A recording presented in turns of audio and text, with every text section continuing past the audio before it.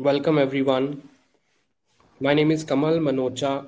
I represent PMS AIF World platform. We had set up this platform 3.5 years ago to continuously keep learning and keep imparting knowledge to the entire ecosystem, focusing in the space of alternatives. And we are very proudly keeping that process going on. Today we have a very interesting, guest with us, Mr. Karthik Athreya, who heads the fixed income space at Sundaram Alternates. Of late, over the last 2 weeks, big changes have been announced, which impact debt mutual fund industry. Debt mutual fund industry is a very large industry in terms of AUMs, and hence, this impact is big. Also, since this, impact is long term, it changes the fixed income space through debt mutual funds forever, and hence it is important to enhance our knowledge and understand that what are the other alternates which are ahead of us, which provide equally great opportunities for investors to take the debt side of their portfolio seriously, because in the context of asset allocation, debt plays equally important role, and all of us understand that asset allocation itself determines 90% of portfolio's returns. So we would want to discuss in this webinar the perspective that an alternatives fixed income fund manager has towards this change which has been announced. And also, obviously, we are going to discuss in detail one very credible solution, through Sundaram Alternates team, because they have years of experience in managing fixed income space through category 2 credit opportunities funds. And they have been, launching up with various offerings in the past, which have given good returns, good experience to, their clients. And they have, one very great offering at the moment, which is ongoing. And we would want to reason it out through Q&A in this entire detailed conversation throughout this webinar. Welcome, Karthik, for this webinar on this Friday evening. And before I hand over to you, I would want you to kind of give a perspective on this big change which has been announced in the mutual fund industry, and how do you see it? And then what are your, I would say, answers to some of the investors in this regards. Thank you very much, Kamal, and thank you to PMS AIF World for giving us this opportunity. It's a pleasure to be here this Friday evening. So it's a great topic to start this conversation off. I must preface that as Sundaram, any of our products on the credit side have never been structured for tax or keeping in view a tax arbitrage. But having said that, this is a pretty substantial change. In fact, to your point, it is not just the debt mutual fund taxation, that is, coming into play, although that is a pretty substantial change. If I'm not mistaken, the debt mutual fund industry is, close to 40 lakh crores, roughly 50 billion US. So it's a pretty sizable, I would say, harbor, for many clients to, look at playing rates, look at playing quality, all with the support, of the tax rules that were there, till about a week ago.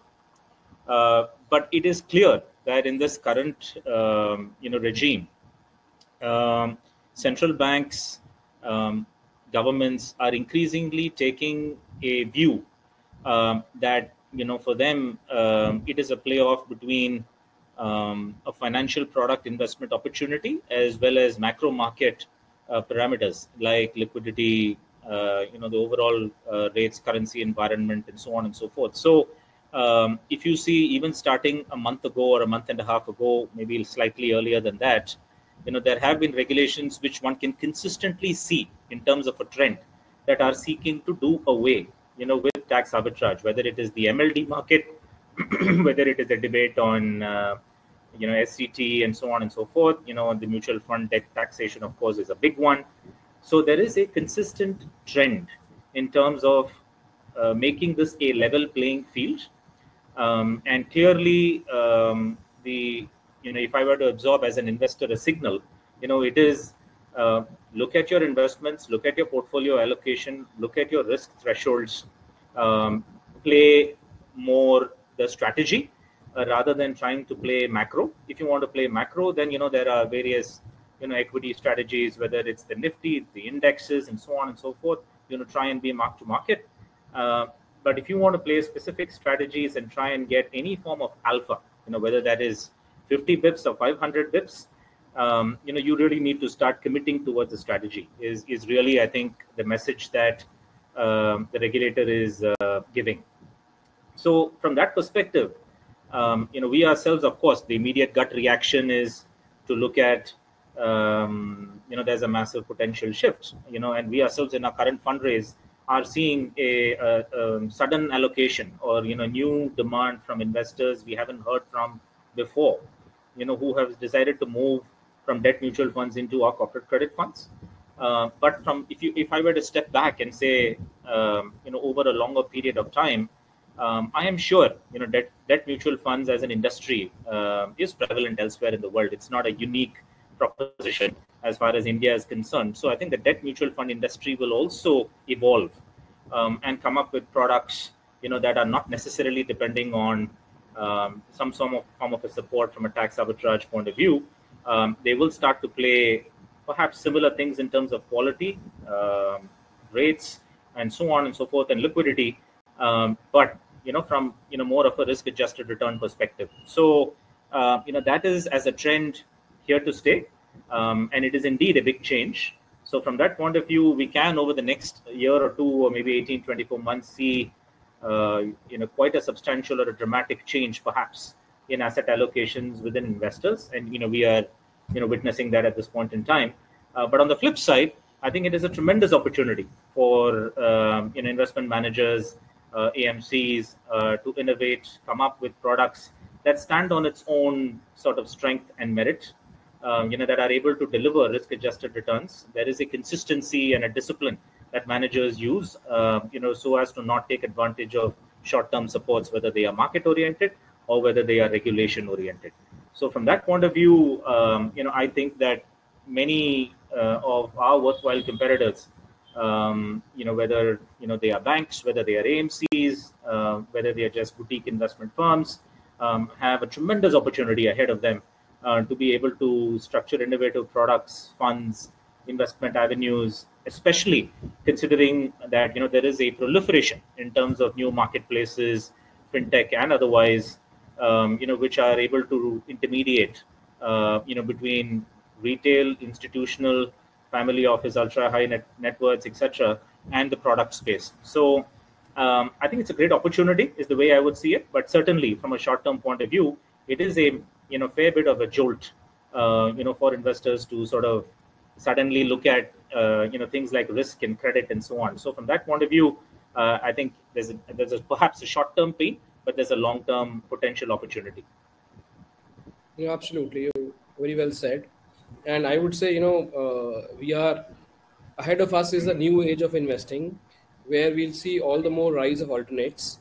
And since you represent Sundaram Alternates, which particularly has built a very good credibility, especially in the space of credit opportunities fund, in the category 2 space of debt funds. And since, the solution of this change lies in this particular category, this particular webinar is devoted to understanding this category in detail in terms of risks, in terms of rewards, in terms of taxation, in terms of, how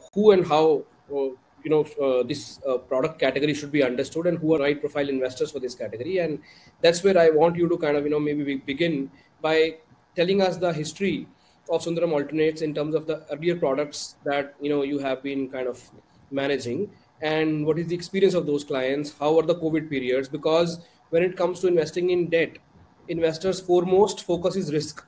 And that's exactly, what we also educate clients. Though clients worry too much about risk when it comes to investing in equity, ideally they should be worrying too much about risk when it comes to debt. And hence, I reiterate this fact.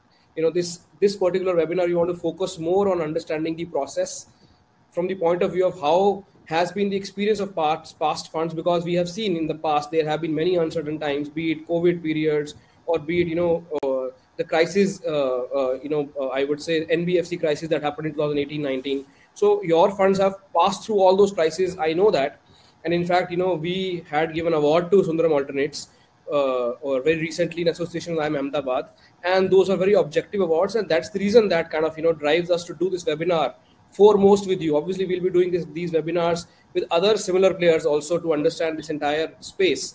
But foremost, we are doing it with you to understand this entire perspective in detail. So Sure. I want you to kind of give us the entire context of the experience so far managing Sundaram alternates in the space of debt AIFs. Sure, Kamal. I should be very careful because I tend to get carried away when I speak about my product. But it's a very interesting point that you brought up. So while we are a 75-year-old organization with a AAA pedigree as Sundaram Finance, Sundaram Alternates is relatively young. In fact, we sort of gave birth to Sundaram Alternates exactly around the fag end of demonetization.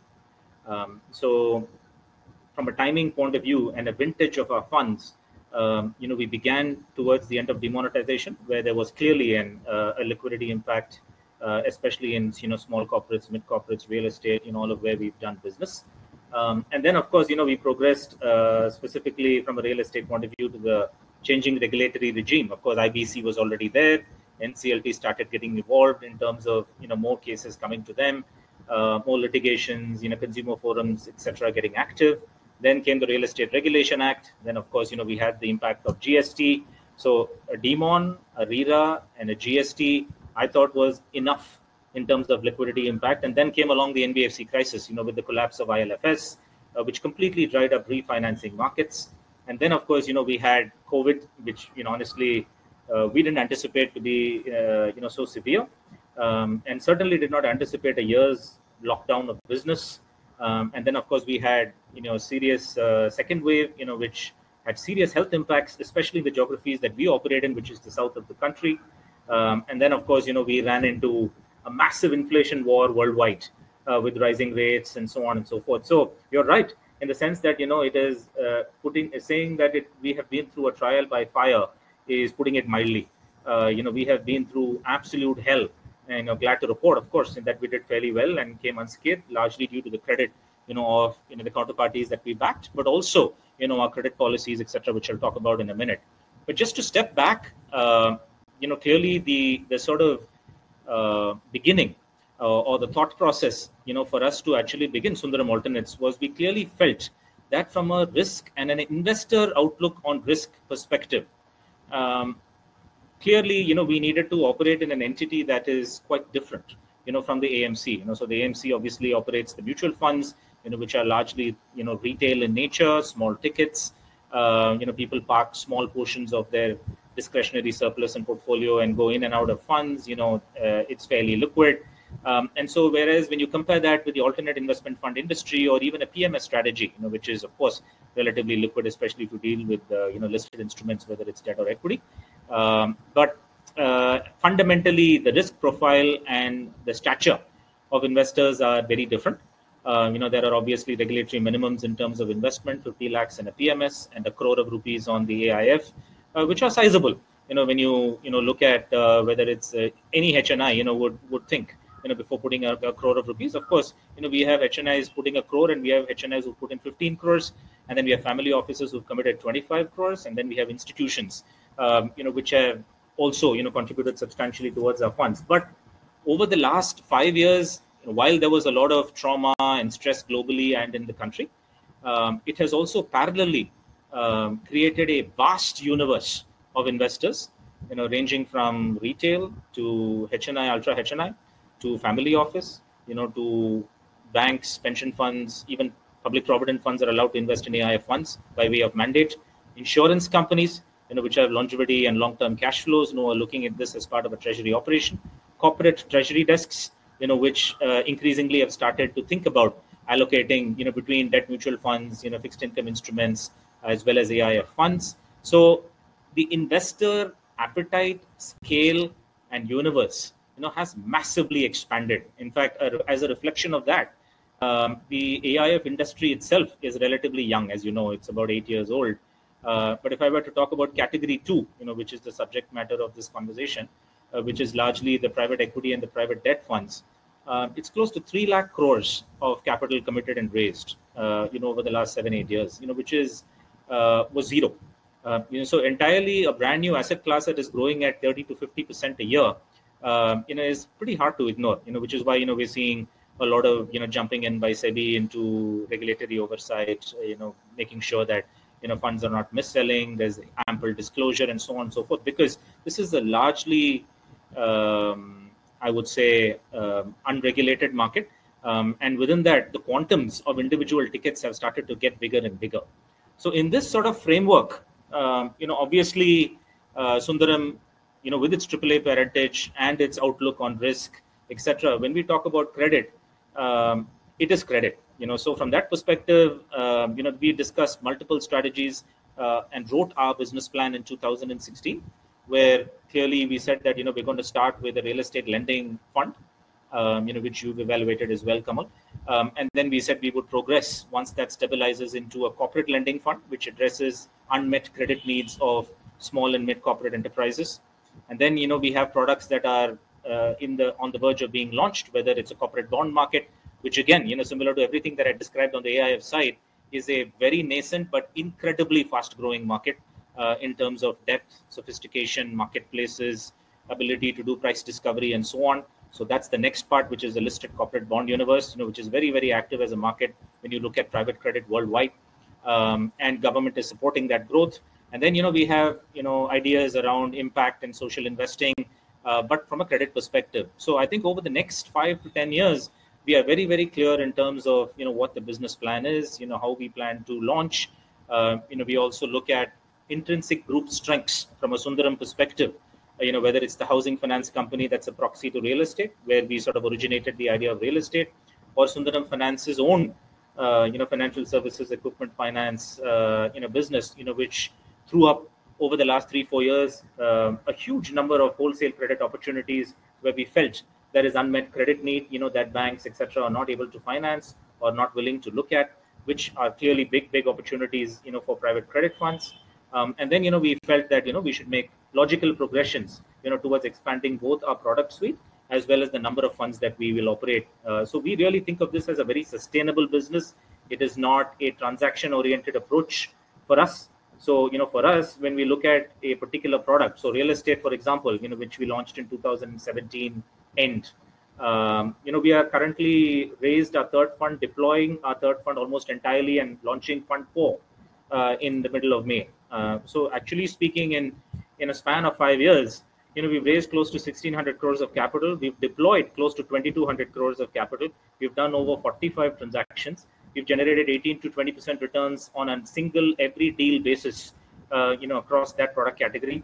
We've returned, close to 15-16% gross in the hands of investors through everything that you just mentioned, which is, all the, in my opinion, cataclysmic events, where, frankly, other funds were looking at capital losses and we were still distributing cash, during the moratoriums and the lockdowns. So I think, we've been through a fair amount of learning in terms of how does one templatize a business, how do you look at risk in terms of addressing a bulk of that through the credit policy. Our parentage really helps in terms of the conservativeness, the governance, etc. Sundaram as a group itself is fairly deep conviction. So every single one of our credit funds has had close to a 20% participation as a sponsor, from Sundaram's, own balance sheet. So there is deep conviction when we talk about, this being a sustainable business going forward. So from that point of view, we've devised a credit policy, every product that we've launched. So, similar to that, we've launched our corporate credit fund just now in August of last year. As we speak, as you mentioned, we are fundraising for that. Our goal is to raise close to 750 crores. We're already at a little over 400 crores as we speak. We've actively started deploying that fund as well. But in all the strategies that we look at, just by way of credit itself as pure credit, our business is, fairly templatized. So there are detailed credit policies that go into every fund's product design. So, for example, we have something called the 3 pillars. So in the 3 pillars, the first of it, as you rightly said upfront in the conversation, is capital protection. So considering the fact that, Sundaram is conservative, committed its own balance sheet, we believe that any investor would look for the same. So all our strategies are oriented around senior secured lending, where we lend at 1.5 to 2 times. we look at capital protection not just from a hard assets point of view, but also in terms of backing businesses that are generating cash flows that we can see. So effectively, they are all brownfield entries, visible cash flows, stickiness of customers, been in existence for a while. So largely performing credit, sort of bucket, and not going into early stage venture or late stage stress, distressed. But the idea is to be backed by both assets as well as running cash flows, which will service our loan and pay us back. The second pillar that we look at is consistent yield or annuity type returns to our investors. Considering the fact that we are asking investors to lock up capital, for 5 years and 6 years, we only felt it is fair that we should distribute capital every quarter. So almost 100% of our transactions, are current yield oriented, where we get paid interest every quarter. We charge an upfront fee. So it is very, very typical to a bank type loan or an NBFC type loan from an RBI oversight perspective. So the idea is to run an NBFC business type structure from a fund where we get paid a quarterly interest, which we distribute 100% to our investors. In addition, every single deal that we do is amortizing. So just because we have a fund structure, we don't get into things like back-ended repayments, bullet repayments, back-ended redemptions, where funds typically try to structure, 3-year redemptions to structure for tax and so on. So, regulations have shown us that if you structure for tax, you can get pretty badly hurt. And investors suddenly, invest thinking that, they're going to get the benefit of indexation or the benefit of long-term capital gains. And if there is a regulatory change, God forbid, then, everybody is left with, significant leakage of returns. But simultaneously, the concept of current yield and annuity, it is not just a compensation for locking up liquidity. Also, from a risk perspective, we feel that, if we invest in a portfolio which is consistently running down, amortizing, generating cash to be able to service our loans, from a risk point of view, considering the global uncertainties, the volatility, the frequency with which, sort of significant events, in terms of being market disruptive are happening, all of those are, happening at a stage where we believe that from an asset quality or a risk perspective, we'd like to consistently start running down our loans, where we believe that we are consistently reducing the risk from the underlying portfolio every quarter. But to compensate for the rundown of the portfolio and consistently being able to compound returns for our investors, our fund architecture also has a capital recycling, sort of feature. So where we, as soon as we get interest, we of course distribute it to our investors 100%. But the principal portion up to a certain period of the fund, let's say on a 6-year fund up to 4 years, and on a 5-year fund up to 3 years, which is really the investment reinvestment period, we want to recycle that capital. So the benefit of recycling the capital is twofold for our investors. One is the fact that the 17-18% on the portfolio is consistently getting generated over a longer duration, while being risk mitigated from each deal running down and not really staying on balance sheets very long, where the promoter diverts capital, goes into other end users, and then shows up for a restructuring and so on. So you take care of risk on the one end, you continue distribution of income on the other hand, but at the same time, you find deals to be able to recycle capital to keep that compounding as far as the fund annuity or nominal or invested capital goes. So the goal is that by the end of the fund tenure, you've not just generated 15, 16, 17% return, which is where our funds are running at today, but you're also from a absolute return point of view, or a multiple of invested capital, as it is called in the industry, you're somewhere between 1.5 to 2 times, which is honestly over the last 20 years what 95% of the private equity funds have delivered.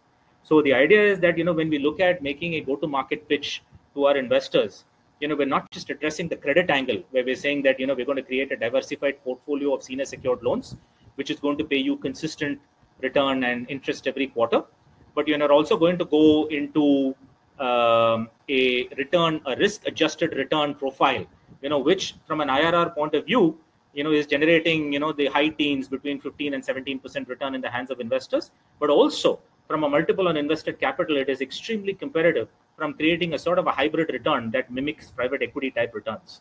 So any investor, and this is practically the feedback we've received from most of our investors whom we pitch to, they said that, and as you may know, Kamal, most investors in India have historically had one of two options, right? One, on the one hand, they've gone into public equities, which continues to be the mainstay, where it's direct, it's perceived as a direct reflection of how India is doing and so on and so forth. And on the other hand, they've gone into debt mutual funds or government securities, AAA, and so on and so forth. So there are very few sort of alternate investment avenues, let's say between 2000 and 2016, 17, which have emerged, as alternatives. So there is still a massive equity mindset from an investor perspective. So increasingly over the last 5 years, we've seen that investors have sat up and taken notice that, okay, if I'm generating on a risk-adjusted and over a long-term basis a 15, 16% return from public equities, if there is a debt product, with consistent annuity and yield, which is capable of generating a similar IRR for me for part of my portfolio, why do I not want to allocate a little bit of money to it? So we've seen investor allocations within their portfolios in our own funds go up, from about 2-3% when we started way back in 2017 to close to 15 to 20%, as we speak, as part of investor portfolios into credit funds, not just ours, but various other participants in the market as well. So essentially, it has emerged as a pretty interesting asset class where we base our funds on capital protection, consistent yield, reducing risk on a diversified senior secured portfolio, and risk-adjusted returns vis-a-vis what fixed income is perceived at in the market. So many investors, when I go and tell them that, hey, we're actually delivering private equity returns, if you see, they go back and say, oh, no, but the private equity return on a 10-year fund where you're expected to take duration risk as well has not yet finished. So there may be some sixers in the portfolio, and I could get to 3-4x. But by and large, many funds, many investors have begun to realize that if a fund can intelligently recycle capital, which is what we are seeking to do, you can actually not just make IRR, but you can actually make a pretty decent multiple of invested or absolute return as well on our portfolio. So considering this, Kamal, our funds currently, we run 4 funds. So we have 3 real estate funds, one of which is fully paid back, 2 funds running, it's currently running investor level returns of 17 and close to 15.5%. The 15.5% is literally closed 6 months back. So that we think will move up to 17%. Both of these are real estate. We are launching Fund 4, as I told you, which is expected to be between 700 and 1,000 crores. We will launch that in mid-May. We have SEBI approvals. We also have launched the first tranche or first series of our mid-market corporate lending fund, which we are calling the Emerging Corporate Credit Opportunities or ECHO Fund, where the logic and the principles of the fund are exactly what I went through, where we will be targeting investments into companies which are performing credit, been in existence for a while, no history of defaults and so on, clean balance sheets, visibility of cash flows, but from a turnover point of view, between let's say 150 crores to 1,000 crores, where over the last 12 to 13 years, we've systemically seen corporate scheduled banks, which are the lowest cost capital providers in the country, unwilling to look at these kind of companies unless you have an existing banking relationship. And banks are preferring to lend to much larger companies, let's say 1,500 to 3,000, 4,000 crores, chunkier exposures. So there is a whole vacant space as far as small MSME and SME companies, as we call it in our world, which are starving for credit but are growing and absolutely need growth capital. So either their options are either to go to public markets where they are too small and too early, or go to private equity where they are not yet ready from a cultural standpoint to be able to share shareholders agreements with people who expect very high levels of governance. So historically, they've either gone to sort of market money lenders, or tried to struggle through accruals and have lower rates of growth. So with the emergence of private credit funds, we think that their growth capital needs can be addressed. They are viable as companies to be able to lend into. And the second portion of the demand driver for private credit funds in general is also the regulatory arbitrage, where clearly RBI has come up and encouraging banks or restricting banks from lending into situations which are considered speculative. So, for example, acquisition financing, share-backed financing, refinancing and giving top-ups to address enterprise-level mismatches, last-mile capex, corporate reorganizations. There are about 8 to 10 regulatory end users that are restricted by RBI for banks to lend towards. So these are substantial in nature. And between the smaller companies that all private credit funds are targeting and the regulatory sort of end-use restrictions, we think the opportunity is anywhere between 15 to 20,000 crores as a credit demand annually, as far as India is concerned. But of course, I've been on panels, which you yourself have hosted, with other worthy competitors, whether it's ICICI Pru, whether it's True North, Bearings, which is the largest in the business, where they believe the opportunity is anywhere between 40 to 50,000 crores in terms of annual credit unmet demand. So the opportunity is massive. Now, why is it so massive? Is also because of the way the capital structure in the country is organized. This is worthwhile for the audience to understand. So in a developed market like the US, if one looks at how purely the debt side of the capital structure is organized, roughly 20 to 25% of the needs of wholesale credit are met by banks, and the balance 75 to 80% are actually met by non-banks. But they may be private credit funds, they may be off-market funds. There are numerous types of entities that are able to lend in the US, being one of the largest and the deepest capital markets in the world. But if you see the similar percentage in India in terms of how our capital structure is organized, it's exactly the opposite. Roughly 80 to 85% of wholesale credit needs have historically been met by banks, ranging from high risk capital needs of promoter equity, to last mile capex and rescue capital, and everything historically have been banks, and the balance have been non-bank, whether they are the NBFCs, smaller credit funds, private lenders, and so on. So over the last 8 years, this percentage of 85-15 has, in our opinion, perhaps become more 75-25 or 80-20. So a 75-85 or an 80-20 has suddenly given birth, to a 3 lakh crore industry. That's the way we look at it. So, if for every percentage point change in the capital structure organization of the country, the opportunity for private credit funds is multi-fold, billions of dollars. So the assessment of 40 to 50,000, or in Sundaram's case, being from the south and so on and so forth, in a relatively safe attitude, even 15 to 20,000 crores is a massive number. So essentially, from that perspective, the opportunity is huge. But obviously, within that, there are different styles, different strategies, that different fund managers use. For example, Vivriti and Northern Arc, which are highly prevalent, and I have deep respect for them, largely operate in financial services. They have beautifully disintermediated the space. And there are funds like Bearings, which look at mid-market credit like us. And then there is other venture debt companies, whether it's Trifecta, Unify, or so on, who look at early stage. They have competencies to be able to understand that risk. There is a variety of investment opportunities and avenues based on the risk thresholds and what typically investors look at, as increasingly allocating to in their portfolio. But we've generally seen that investors, particularly when we started this conversation, we talked about debt mutual funds and flight of capital. Typically, people who have invested in debt mutual funds have either taken a rates call to park monies, or they have taken some form of credit quality call in terms of AAA and so on. So it is logical to expect that those guys would find their way into funds like us, which deal with corporate credit and which have templatized the business, which focus on capital protection, which is similar to what they want to hear on a debt mutual fund. And our underwriting policy and the fact that there is substantial skin in the game, and our track record, of not having lost a single rupee of capital over these last 5 years in a perceived risky sector like even a real estate, is something that our investors have liked. And for that reason, roughly 30 to 40% of every fund sees exactly the same investors reallocating from fund to fund for us. And we think that universe is growing as far as the franchise is concerned. So I've said a lot, but just to summarize, our funds are characterized from a fund philosophy standpoint as senior secured lending, which protects capital, consistent yield that runs down risk, as well as able to offer income distributions on closed-ended funds, which is really what AIF funds are about.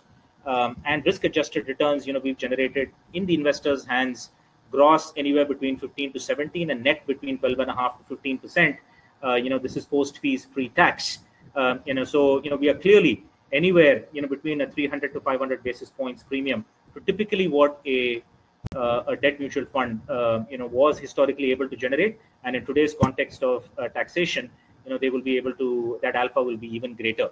So I noticed that as I was speaking, there is a lot of questions that sort of popped up. Should I address some of those so that we are contextual right now? We can address maybe subsequently. We will do that. Okay. So you have actually covered big picture, And from investors' point of view, I would like to ask you a few questions which investors would have on their minds. First of all, though I agree that from industry point of view, obviously there's a massive opportunity, and then that opportunity is what you through your funds are going to capitalize. But basically, why is it that any mid-stage company would leave a bank and borrow from a fund like you at 17, 18, 20%? Why is that the Sure, that opportunity? Yeah. sure. So I just want to be very clear. Banks are the lowest cost capital providers in the country, period. So anywhere where the bank capital is available is not a potential business for us. So none of our borrowers will, given an option of a bank financing to address a similar end use, borrow money from us at 17, 18. You're 100% correct. Okay.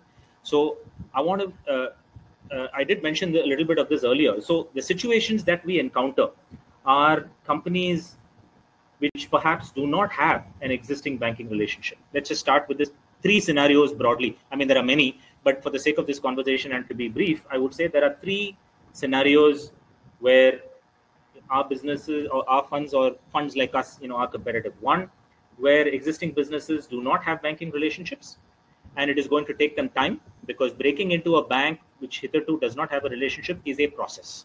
And that is how the credit appraisal systems of banks are set up. They look for a lot of comfort around historical track record, name, stature, and so on and so forth. So given a choice, banks have deepest respect for banks, but their credit call would be, why don't we just lend 500 crores to an Adani rather than lend 50 crores to 10 companies, which are 250 crores. Is clearly the view that banks have today. So to break into a bank where you comfort them on your track record, your reputation as a promoter, the ability to provide collateral, because the banking system is still oriented around hard assets and collateral based lending, and then to say on top of that yeah, I have the cash flows to be able to service you as well, and so on and so forth. It's a process. I'm not saying companies won't get there, but they are growing at such a pace that they may not have time to spend a year with banks to be able to cultivate. So essentially, they come to us at a stage where they are growing, they are institutionalized, they have a capability to absorb 40 to 50 crores of capital, which is typically the deal size that we do, which is 8 to 10% of the fund, and say that, okay, look, let's take this money, let's use it for our growth capital, let's get to a stage where I'm able to build a relationship with the bank. So that does two things for us as well as the company. One is the company itself grows in stature, and we develop refinancing options where he borrows capital at a cheaper cost and is very happy to take our capital out. So against our 17, 18, he's borrowing at 12, 13, and that is great for him and for us, because remember that we also recycle capital. So I'd much rather go into another company rather than throttle that borrower at 17, 18% and hurt his balance sheet. The second scenario where we are competitive is regulatory arbitrage in terms of end use. So remember, I mentioned 6 or 7 end uses like acquisitions, reorganizations, last mile capex, refinancing of an existing bank where there is a cash flow mismatch at the enterprise level. And there are 4 or 5 other further end users where banks do not lend, regardless of how good the company is, because they are regulatorily restricted by the RBI from lending towards these end users. So there we become very, very competitive. But again, these kind of end users are, for example, a company will do an acquisition, digest it, probably take 18 to 24 months, maybe 3 years, and they start to generate the optimal level of cash flows, either accelerate repayments or prepayments back to us, or are able to find cheaper forms of bank financing. Second situation, right? The third is a situation where there is an existing lender on a bank, right? So I'm going in sequence of probability of deals as well. This is really how our pipeline is configured also.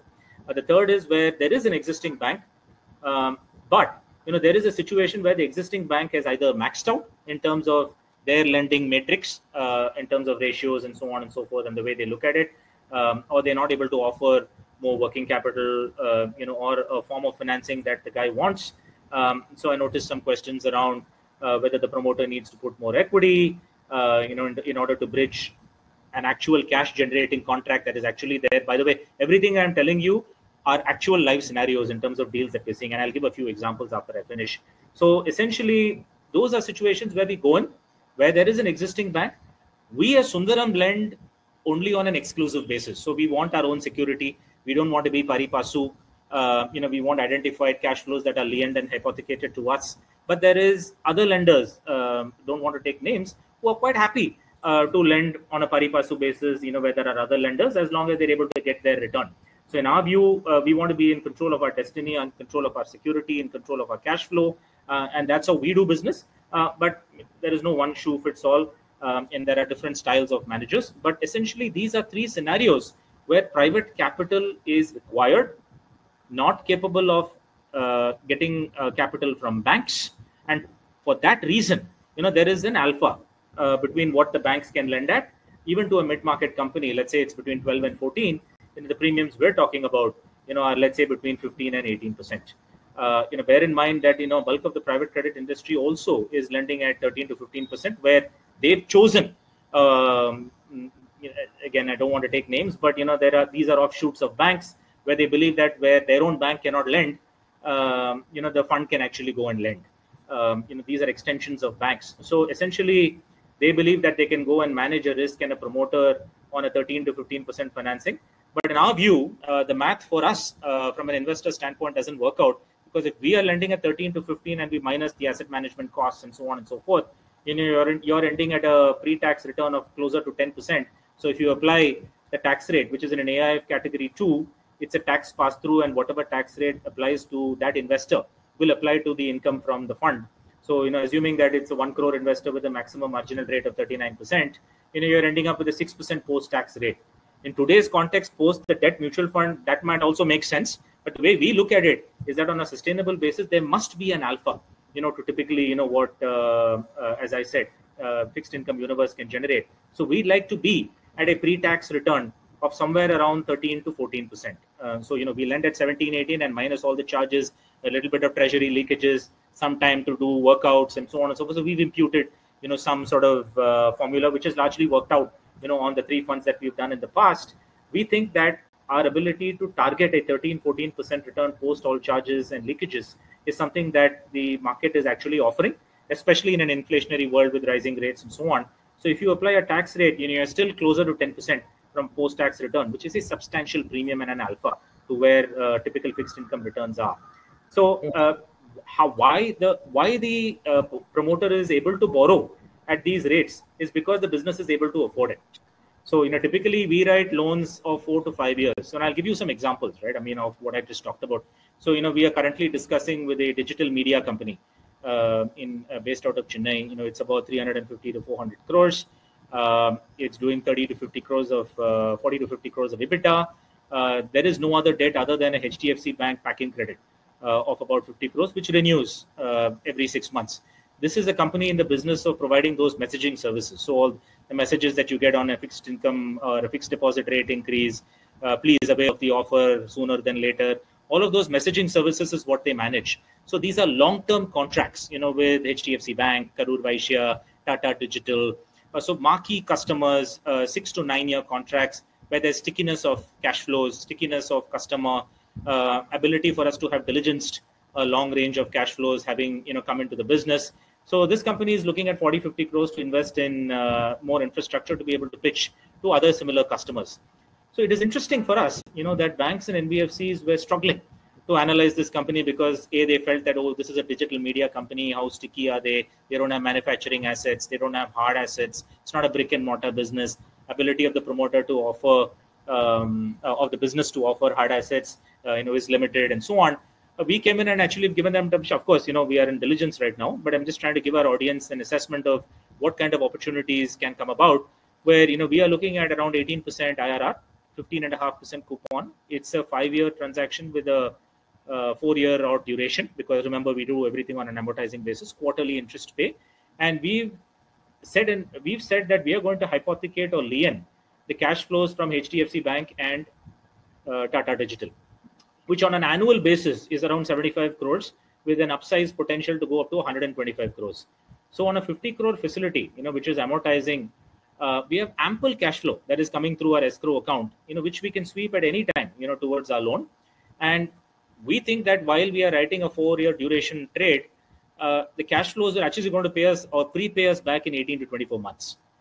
So the way I look at it is that, from a risk point of view, we're backing solid cash flows, and the promoter has come up with personal assets, close to around 40 odd crores. And so essentially, this is a fantastic risk reward profile where we're hitting 18%, amortizing loan, solid cash flows to back our repayment, skin in the game from the promoter, massive equity value. They're currently at close to a 2,000 crore equity value, and they're fundraising at the parent level, which is in Singapore. So essentially, we think that in 18 to 24 months, we're going to get back money, which in that 2.5 years, all the income that we get, we distribute to investors as income, and that 50 crores we are in a position to reinvest again, in a similar trade to be able to create that 17, 18% again. So this is one example. Another example of a deal we've done is an educational services company where we've sanctioned 42 crores. This is a deal we've actually done in Bangalore, where there are 9 schools and colleges, which are generating close to 120 crores of cash.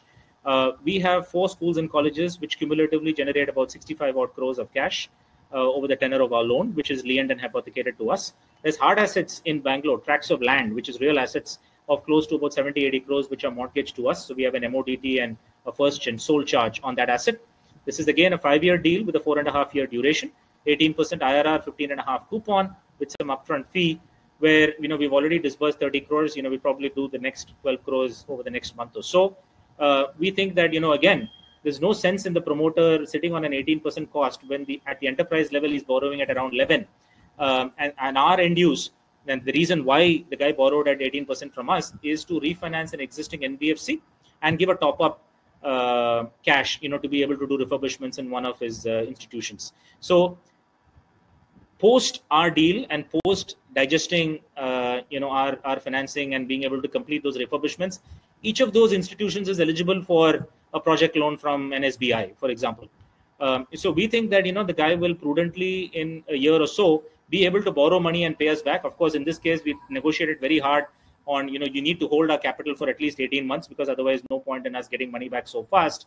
But we've built in, things like prepayment premiums, etc., to make sure that the IRR to our investors is protected. But it's a fully secured transaction with a possible upside of getting money back in 2.5 years. So again, there is a base case underwriting based on cash flow and assets with a credit enhancement where the enterprise itself is at such a stage and there are events, that will incentivize, I won't say force, incentivize promoters to be able to prepay us and say that let me get rid of this 18%, 17, 18% cost and, let me, go into a mainstream financing market. So there are end users and situations like the ones I described, which are available all the time. And we currently run, close to a 600 crore pipeline, to be able to disburse into transactions like this.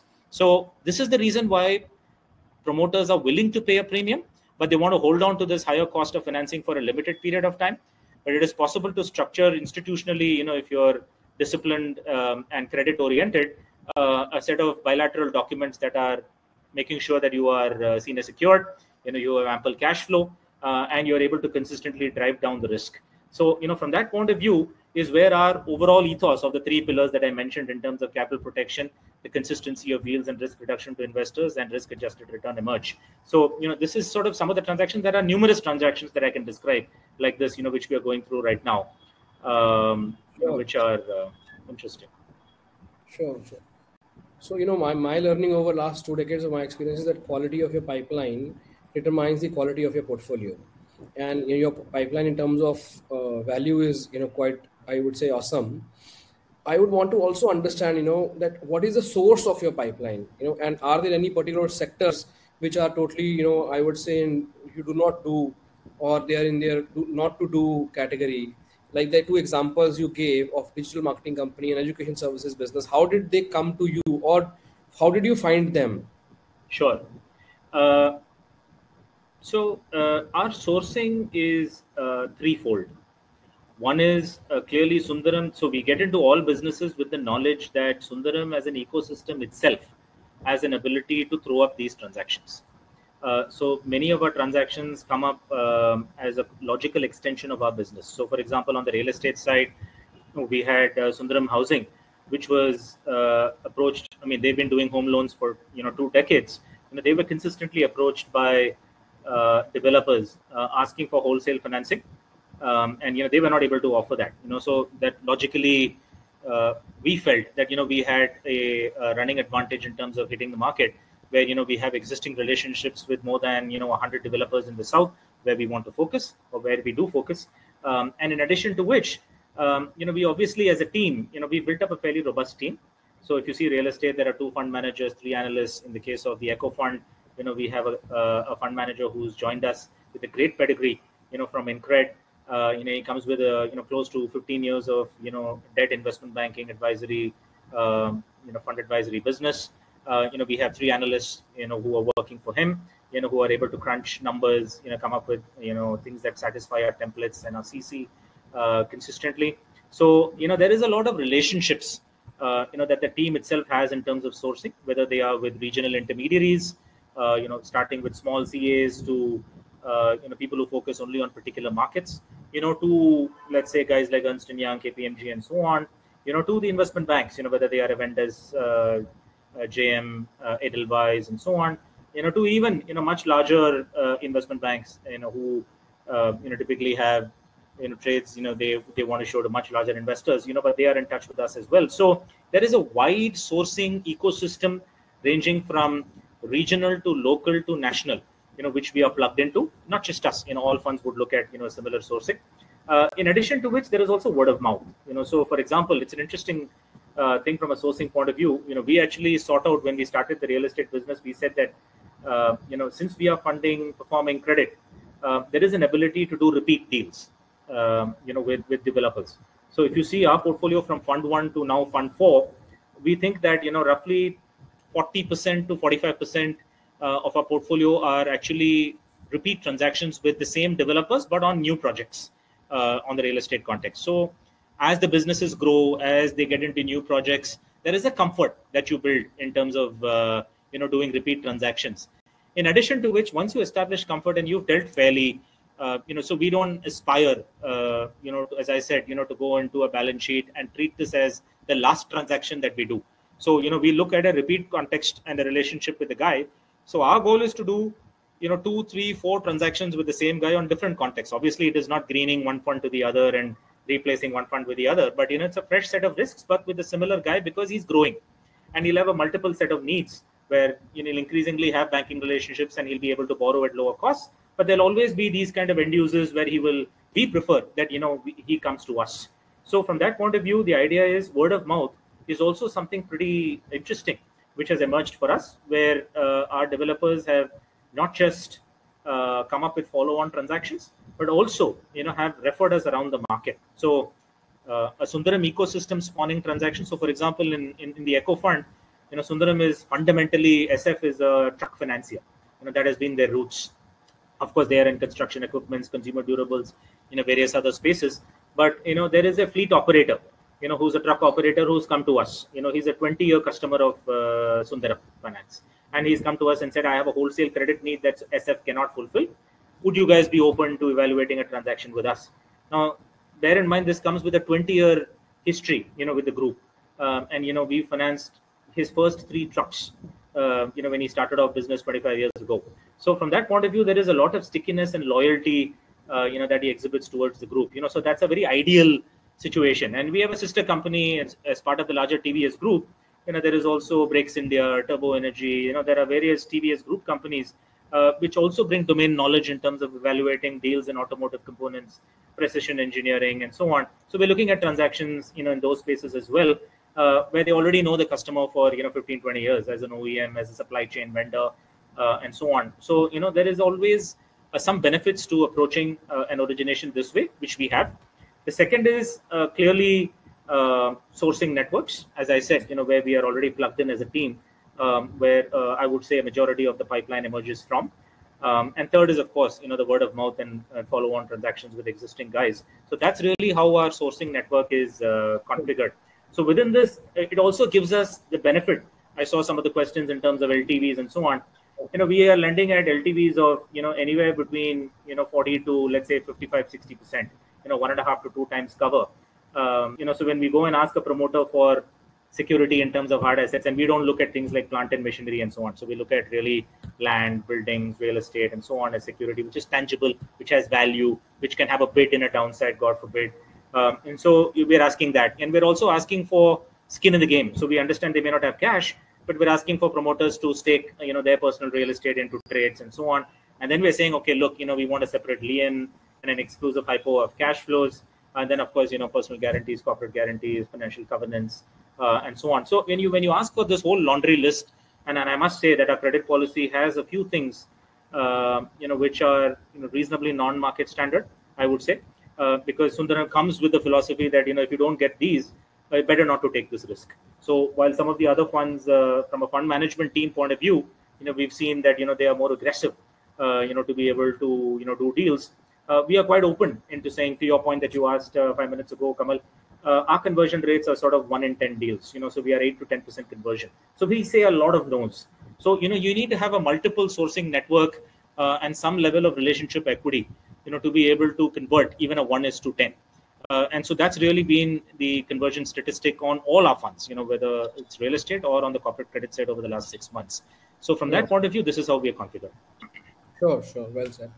So, subsequent question, I was just reading the chat also. I think now we should be answering questions a little shortly because we have to cover almost 7 questions, right? So, what is the concentration in the portfolio? For 750 crore fund, you will be dividing in how many deals? So we will do 8 to 10% of the corpus in any single deal. Our sweet spot is 40 to 60 crores. So we probably have anywhere between 10 to 12 deals in a fund. So that's the credit diversification that we are seeking. Sure. Do you have any preferable sectors in mind, or it will be deal specific? We are sector agnostic in general, but we have a preference for sectors because Sundaram as an ecosystem has certain strengths, whether it's auto comps, engineering, financial services, some parts of logistics, and of course, Sundaram AMC has a mid-cap investing background, so relationship-oriented trades. Of course, things to do with financial services also include insurance. But aside of the fact, we opportunistically look at deals in pharmaceutical and healthcare, which is a significant focus for us. Aside of opportunistic deals in education and IT and digital media. So we won't be doing also by corollary. We also won't be doing things that are pollutive. Things to do with. So we also are looking to pitch to multilaterals, developmental financial institutions, impact investors. So things to do with alcohol, polluting industries, some parts of EPC, where there is a government counterparty, subcontracting, revenues, government revenues, which could be lumpy, risky. So those kind of things, we typically won't look at. Also, situations to do with project finance, infrastructure, large scale infrastructure are eminently bank financeable. So that again automatically is stuff that we don't look at because the deal size is very large, as well as the capital cost that they are seeking is very low. I would say preliminary set of numbers that you have in your mind in terms of balance sheet, in terms of size, in terms of value. Sure. For a company to approach you, can a loss-making business approach you for getting this kind of financing? So we will look at performing credit, as I said. So our definition of performing credit, which is very much part of our credit policy, is that we're not going to be looking at companies beyond a 4 times debt EBITDA. So, that pretty much captures everything. So the business has to be generating a certain quantum of revenues. And if our deal size is typically between 40 to 50 crores, it has to be of a certain scale and, it cannot be levered beyond a certain point. So the 4 times debt EBITDA, of course, we have criteria around revenues, as I said, between 150 to 1,000 crores. But, beyond a 4 times debt EBITDA is something we don't look at. That pretty much ensures that we don't get into stress type situations. Aside of this, obviously, we look at longevity of the business, track record of the promoter, and so on and so forth. Sure. The fund, which is this emerging credit corporate opportunities fund, will this be lending to real estate companies also, or not at all? No, this is for real estate as a risk. We have a separate set of funds. So this will focus purely on non-real estate as a space. Within that, we have these preferences and biases towards a few sectors. So we may take real estate collateral, but not only real estate collateral, but, for example, land tracts, some level of, cash flow from projects and so on. But the idea is to focus on business oriented assets, which are either in manufacturing, services, or non-real estate in nature.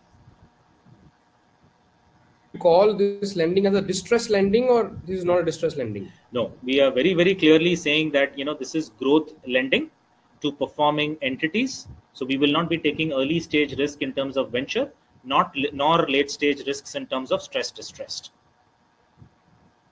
So this is performing credit where there's visibility of cash flow. The credit assumption and the underwriting is based on the fact that the cash flows are adequate to pay us, non-market correlated. So regardless of capital markets and liquidity events, IPO, no IPO, trade sale, no trade sale, all that is inconsequential to us. So no, we don't do event-based financing. We do cash flow-based underwriting, and so effectively the business has to be capable of paying us back, over the tenor of 4 or 5 years. So in this, particular AIF, which is Emerging Corporate Credit Opportunities Fund, at what stage are you in terms of drawdown structure? If anybody wants to commit, all of us understand that minimum, commitment is 1 crore. But what is the first tranche, and what is the schedule of drawdowns? Sure. We are looking to draw down in 4 tranches of 25% each. At this stage, we've done a first closure of 200 crores in December 22. We will be closing today as we speak on our second closing, which I believe the number is 400 crores and slightly above. So we are going to be 25% drawn till the final closure, which is estimated to be the end of June. So beyond that, between June and March 2024, we will be doing the balance 3 drawdowns of 25% each.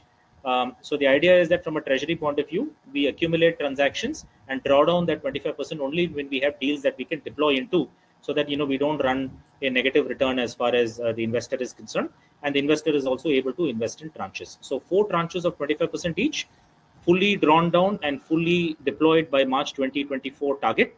We are currently at 25%, which is likely to remain at 25 till the end of June. Right. So while deal structuring, as you mentioned, that 100% of whatever coupon comes to the fund is returned back to the investors on quarterly basis. So is that what adds up to 16% gross and 13.5% net, or there's anything which comes as a premium or a lump sum at the time of redemption? So it is a largely the compounding of the interest that will result in that return. But bear in mind that our coupons range between, let's say, 13 and 16%. So minus the asset management fees of whatever 1 to 2%, or plus OPEX and so on, we typically think that the return profile on a cash yield basis perhaps can range between 10 and 11% every quarter once the portfolio is fully deployed. The benefit of compounding of our interest rate on the amortizing loan will make up for some of the difference. The other portion of it is the reinvestment that I talked about, where the principal repayments that we get from individual loans is also recycled in similar transactions. So the compounding effect of both coupons on existing loans as well as follow-on recycling, will result in that 16 to 17% gross and that 13.5% net. And by the way, this has been demonstrated as a return from our real estate credit funds so far. So investors have actually made whatever I'm discussing.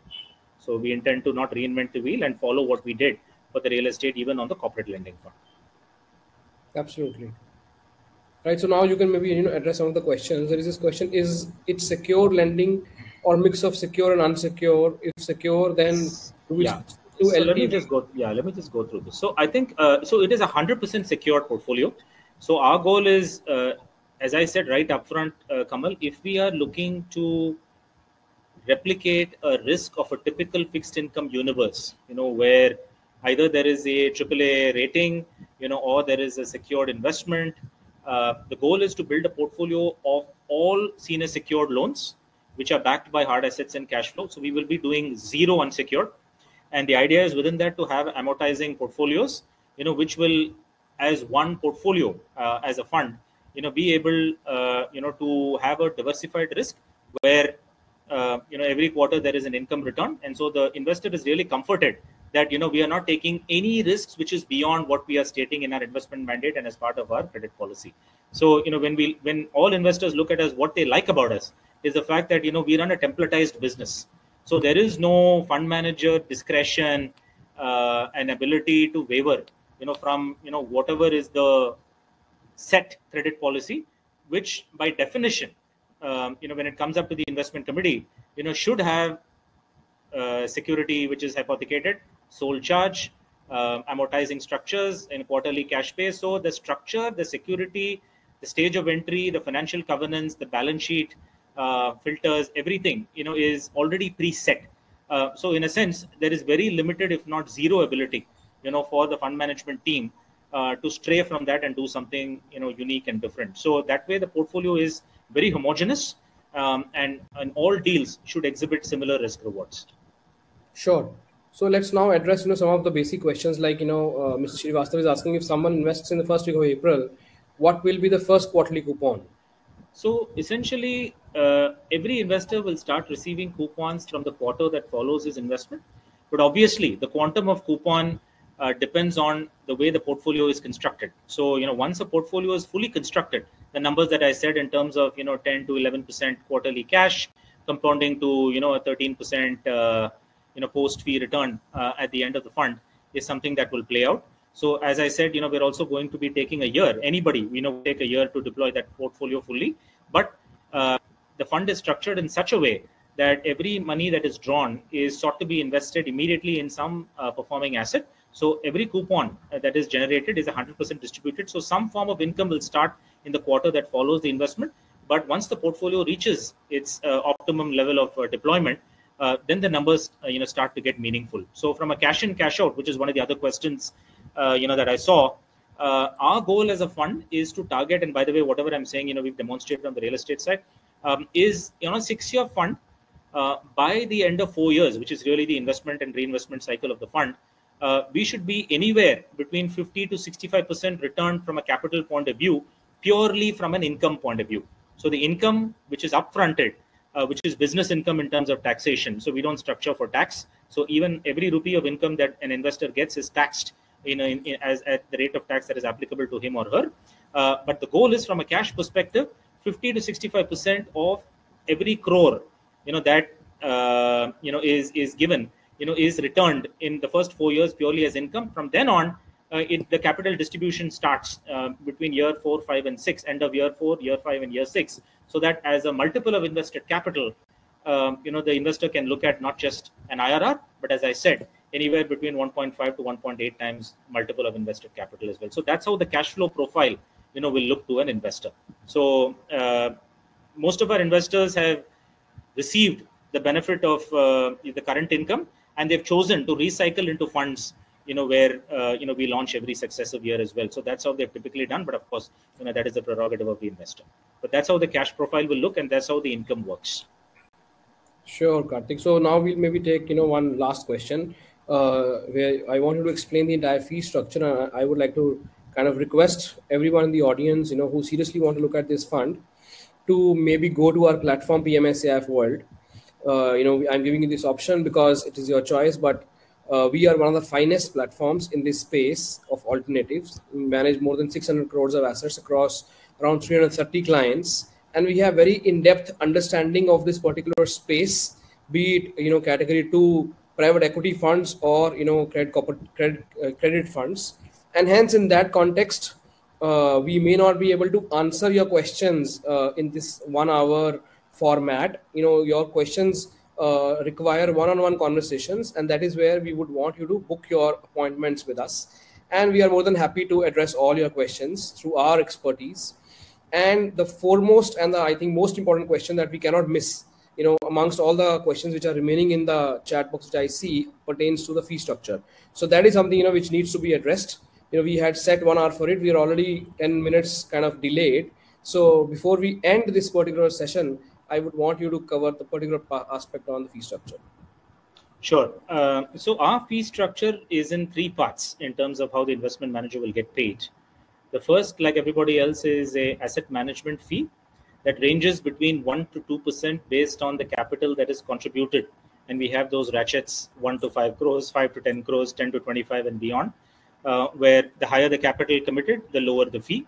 The second aspect of it is an OPEX, which is actual expenses incurred on audit, custodian, R&T, and so on, which is capped at 0.5 but charged to the investor on actuals. So it will, be that or slightly lesser.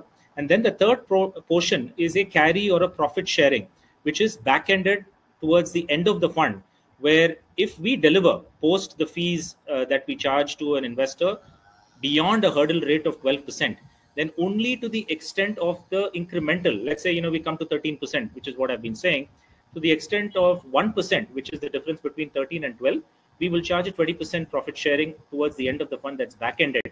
So effectively, that's 20 bips. So that's usually in a fixed income fund fairly small. But the idea is that we make money when the investor makes money. There is no catch up to that. And I also noticed there is a setup fee which is payable, but we are amenable to discussing that based on the capital commitments that investors have.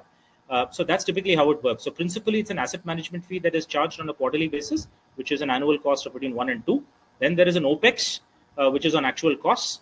And then there is a back-ended at the end of the fund profit sharing beyond generation of a hurdle of 12 post fee. So that's typically how it is. So if you actually add all of what I just said, the range is between 2.5% and 3% maximum. So when we are looking at a portfolio level value or return creation of 17, 18, your returns typically tend to be between 14 and 15. And I noticed another question in terms of delinquencies and provisioning and so on, where we believe that there is a 1 to 1.5. We have not lost a single rupee of capital across 2,300 crores of deals that we have done over a very difficult vintage, as we discussed an hour ago. But despite that, we have a delinquency provision, with the internal to the company around 1.5%, which is why I'm saying if you knock those off, our target returns are between 13 to 14% post fee. So that's how we get to that 13, 14. So much, Karthik, and I thank all our clients and the entire audience. We had more than 300 people attending this webinar. I'm really sorry if we have not been able to cover all the questions. That's why I reiterate, you are most welcome to fix appointments with us. I see many clients of ours who have joined today, so I would request you to kindly connect with us. We'll be happy to answer all your unanswered questions, and we can also do one-on-one I would say Zoom meetings where Karthik can be again I would say invited to answer to your unanswered questions.